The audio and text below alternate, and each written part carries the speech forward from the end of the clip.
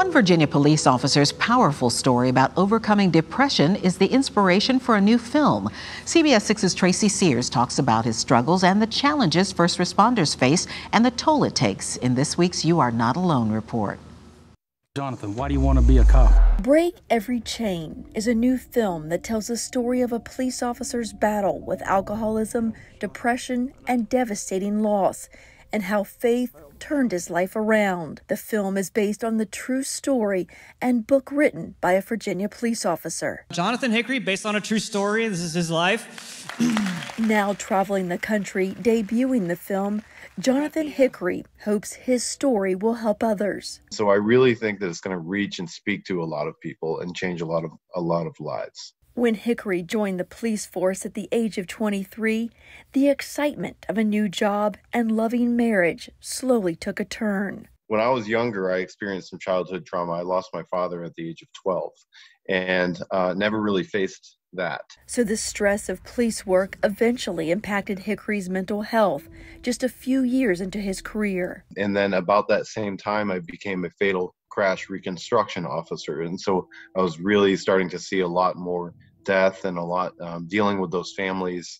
And it was really taking its toll on me. Turning to alcohol to cope, Hickory's personal and professional life began to spiral. I was at my rock bottom, the worst time of the heaviest, darkest time of my entire life. It was May of 2015, I almost took my own life. And there was a series of events that I wrote about in my book that led me to the point where I just didn't feel like there was any other solution other than taking my own life. Hickory's story reflects a growing epidemic.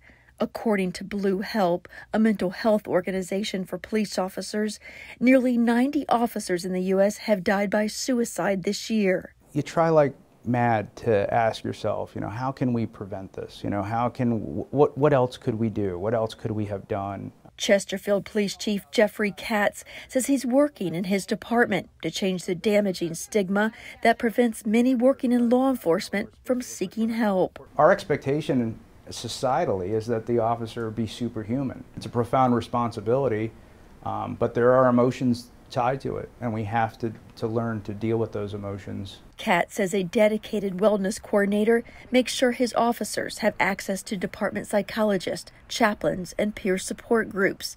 But he says more can be done. We have to lean on each other, and we have to be willing to be vulnerable. That's the real big message that I want to make sure that people are getting out. In a time where society seems so angry, a lot of times it's difficult to say, well, I'm going to make myself vulnerable, right?